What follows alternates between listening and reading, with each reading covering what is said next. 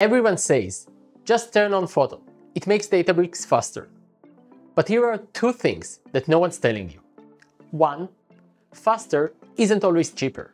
And two, it's actually not always faster. At Zipher, we run the numbers. We benchmark the efficiency of Photon across 5 differently sized datasets, 7 types of workloads, same cluster config, and the only difference, Photon on versus off. The results were surprising. On small datasets, Photon cut runtimes by 45%, but in some cases it was 4 times more expensive. On medium and large datasets, results are mixed. Some queries were faster and cheaper, others were 6 times the price. What we learned is that Photon isn't a default, it's a dynamic decision.